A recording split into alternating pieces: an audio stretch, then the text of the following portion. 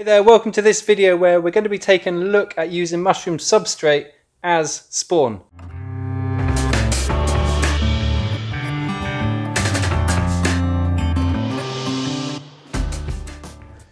So one question we get asked quite regularly is, can I use substrate as spawn? And obviously the reason people ask this is because using grain spawn, which is what we usually recommend as spawn, and that's what most commercial mushroom farms would use to inoculate their substrate.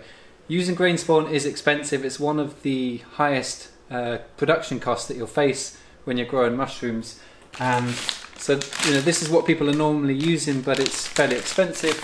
And also when you look elsewhere, when you look at things like sourdough, yogurt, it's often possible to reuse a culture over and over again and always sort of expand it and use it for the next batch that you're making. So people naturally wonder, can I do that with mushrooms? Can I use the substrate from one batch, break it up and use that as spawn for the next batch? So that's what we're going to be exploring today. So we're actually going to do an experiment in a minute, and we're going to do this ourselves and follow it over the following weeks, and we'll come back and share this result with you. But before we get into that experiment, I just want to explain to you why it is that usually this is not recommended as a way to inoculate your substrate. And it comes down to something called senescence. Now you can think of senescence almost like the aging process. Over time, through the continual process of cell division that goes on in the mycelium, it begins to lose its vigor. You get harmful mutations that occur in the cells, and what you end up with is mycelium that is less strong in its growth. You tend to get more incidences of contamination where competing organisms outcompete the mycelium, and even when you do get to full colonization, you find that you get lower yields because you don't have the same nutrient input that you do when you use grain spawn. And in addition to that, you have to take into account the fact that when you're reusing substrate as spawn, you're not introducing a pure culture into your substrate like you are with grain spawn. So grain spawn is really a pure culture. It's grown on sterilized grain, and there's really a complete absence of other competing organisms that you're introducing into your substrate. However, when you use spent substrate, you're going to have to accept the fact that there are going to be competing organisms in that substrate that you're introducing into the next batch. So this will happen over the course of its incubation and fruiting period, particularly if you're working with pasteurized substrates instead of sterilized substrate. But during that process of sitting in an incubation room for a couple of weeks and in a fruiting room for a couple of weeks, the surface of the substrate is going to come into contact with other competing organisms, whether it's mold spores, whether it's bacteria. They're going to be present on the substrate. So when you then break off a piece of that, place it into your new batch of freshly pasteurized substrate, not only are you introducing your mushroom spawn in the form of the substrate, but you're also introducing some of these competing organisms and therefore opening the door to them growing on your new substrate. Now, having said that, it is possible to use substrate as spawn. Many years ago when I first started growing mushrooms, just out of interest, I did the experiment that we're going to do today, and I found that it worked fine. I used some substrate from a bag where I'd already grown a crop of mushrooms from. I broke it up, crumbled it up, and used it to inoculate another batch. So it does work, and there are many other people out there you'll find on the internet that say you can do this. What I want to test today though is, where's the limit to that? How many times can you reuse it, and also how reliable is it? If you're going to make a batch of 10 bags in this way, are they all going to work like that?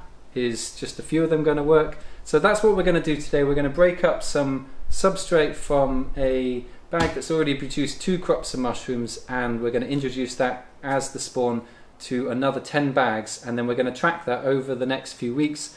And we're going to record things like, what's the success rate to get to full colonization, and we're going to record the yields that we receive as well, and then we'll compare that to the bags that we normally make that are inoculated with the grain spawn, and see how the two compare. Now there is of course a third option which we're also going to do today, which is sort of almost between the two, and that is to use a bit of substrate that has reached full colonization, but it hasn't fruited any mushrooms yet. So this is in a way kind of at a younger stage. So I've got here one bag that's just 2 weeks old. It's just finished in the incubation chamber. It's fully incubated, but it hasn't fruited any mushrooms yet. It's still in the process of growing quite quickly as it does during incubation. And so my hypothesis is that it's going to work out much better to use this substrate as spawn than it is to use this substrate, which is another 3 weeks older, sorry, and has already been in the fruiting room. It's put a lot of energy into producing crops and mushrooms. And just looking at the bag, you know, I can see that the mycelium in this bag has aged more than the mycelium in this bag. So we'll do these two things alongside each other. We're going to compare using spent substrate from a bag that's already produced a couple crops of mushrooms. We're going to compare that to using substrate that is just 2 weeks old and has only finished colonizing, and we'll compare that to substrate that's been inoculated with grain spawn. So I'm going to get on now and do this experiment. I'm going to show you just roughly how we go about doing it, and then we'll come back in a few weeks once we've been able to track the results of this and share them with you. Let's get started.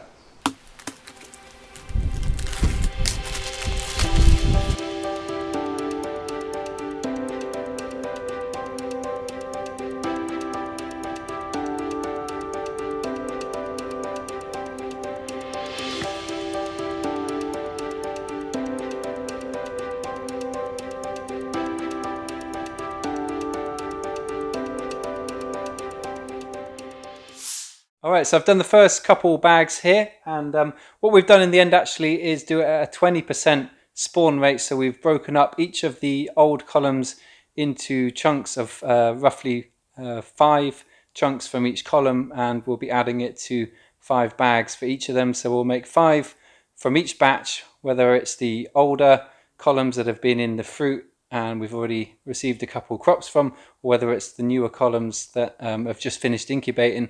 We're going to make 5 of each, and we'll come back and compare this in a few weeks' time once they've gone through the process of colonization and fruiting, and we can compare the results. So it's quite a small trial. We've only got 5 bags of each, but it'll be enough for us to get an idea of how far you can push this. And what I'm hoping is that both of these bags grow fine, and that we can go on to the next generation with this as well and use these bags as spawn for the next batch, and keep going with that basically over the months ahead, and we'll see how far we can push it. Alright, that's it for today's video. Thanks a lot for joining us, and if you want to keep up with this experiment and other future videos, please do subscribe to the channel, and we'll see you next time. Bye!